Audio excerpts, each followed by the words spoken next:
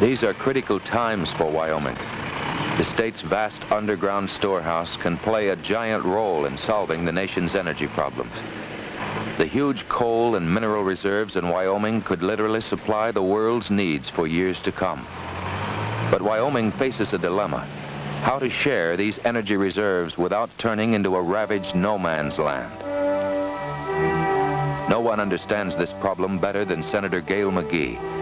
That's why, as a member of the Interior Appropriations Committee, he has led the fight for increased research facilities in Wyoming, such as the Bureau of Mines oil shale retort at Laramie. That's why in Washington he has strongly supported a tough strip mining bill. That's why he led the fight against clear-cutting of our national forests. Wyoming means a lot to Senator McGee, and Senator McGee means a lot to Wyoming. Senator McGee, Wyoming's kind of senator.